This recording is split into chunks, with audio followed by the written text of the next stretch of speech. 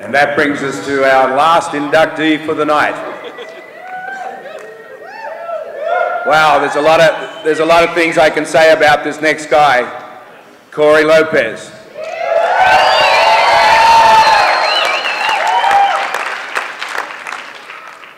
If you saw the Surf Expo magazine, there's a little profile in there on each of the guys done by Andrew Lewis.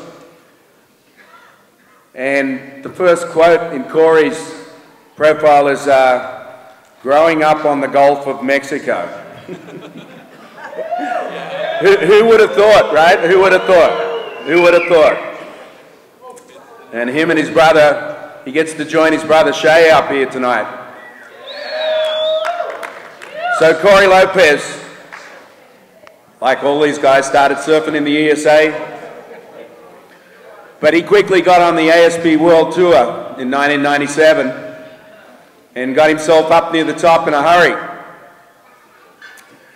Actually, he got all the way, at one point he was leading the rankings and finished the year number 3.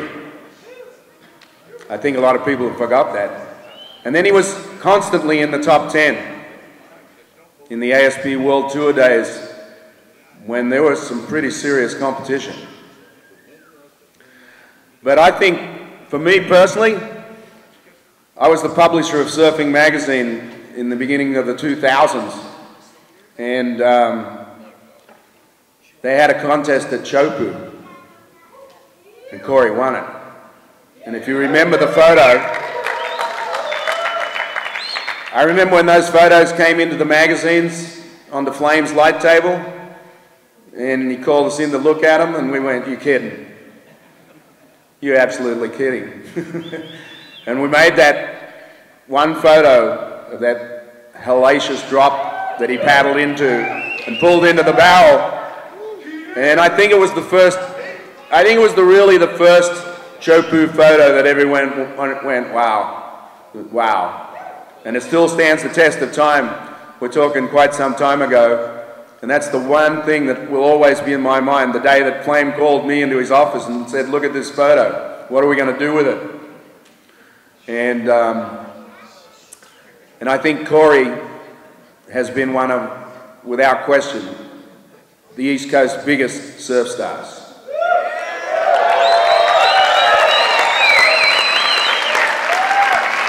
And he continues as a brand ambassador, going around the world, finding waves like that sick left to Africa. Well, how good's that place, right? I mean, we all want his job now, right? He's a brand ambassador for O'Neill and he's still doing it. It's my great pleasure to bring up Cory Lopez.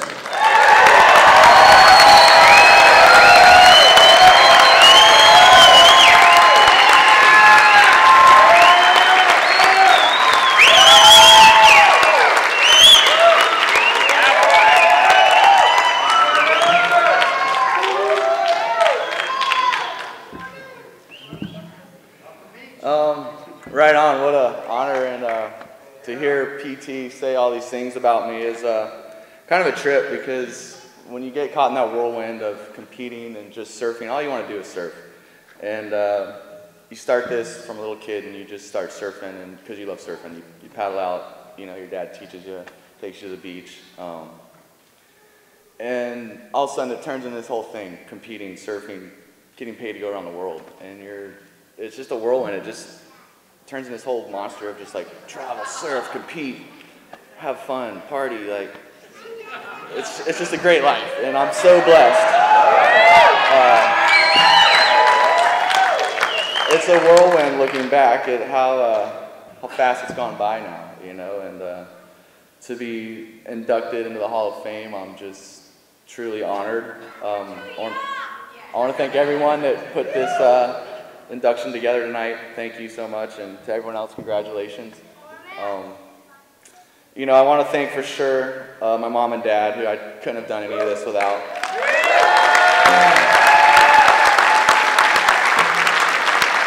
I grew up on the Gulf Coast, and we don't really have surf. And the hours that they put on the road to drive me over to Sebastian Inlet, to Cocoa Beach, Melbourne, to surf, it was just a lot of time. And I know my dad loved to surf, but my mom did it just because she wanted me to have fun.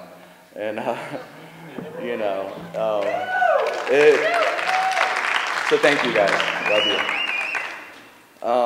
My wife, my beautiful wife, who I met when I was 20 years old. You know, you're amazing. Thank you for putting up with all my traveling. I'm still traveling. And my children, Layla. Hi, Layla. Luke, Lana, I love you guys. You know, I want to thank all the people that helped me get started. You know, my first surfboard, my first real board my dad bought me was a Salty Dog. Real old. It was beat up when I got it. I rode it for a while. Shortly after that, I started riding for Spectrum surfboards. Guys like Craig Bobbitt supported me. It was huge to be on a Spectrum surf team back then for me. It was an honor. Guys like Trip Freeman, Barry Wazonsky, like showed me the ropes around the world. I remember Trip Freeman when I was 13 took me out at Waimea for the first time, and he lent me his 8.6. And I believe that was the day he got that famous photo of himself on his like 9.6, that purple board where he's in the air flying. Some people might remember it. I do. You know, and after that, you know, I went and started riding AJ Finance surfboards. AJ, I don't know if you're here or not, but thank you. I slept on your couch for probably 2 years. Went to high school in Melbourne for a little while. That was great. And then, of course, Matt Biolis, who's been my shaper for the last 20 years. Matt, I don't know if you're here or not either, but thank you for all the boards. Still give me the boards, and now my children are riding your boards. It's just truly an honor to ride some of the best surfboards in the world from you. Thank you. I want to thank all my people, all my friends that pushed me, guys like Andy Irons, Bruce Irons, Manoj Olay, all the guys that when we're surfing Tahiti on days like this, we're pushing the limits. To me, that's a big reason probably I'm here for just riding those waves, I guess. And those guys pushed me because we were, you know, you get out in there and there's like this is testosterone because you got to get the biggest wave and you got to beat your buddy and you know it's on, it's a you know whatever, it's fun. I got to thank O'Neill, of course. This is my 21st year with them.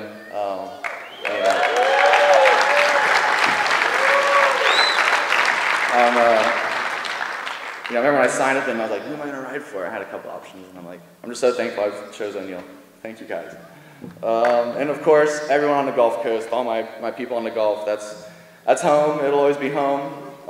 The Gulf is a great place. I don't live there now, but it's still home. It's the Gulf Coast is everyone over there. Just thanks for everything. And I don't know, everyone, thanks for coming out. It was great and cool. I don't know.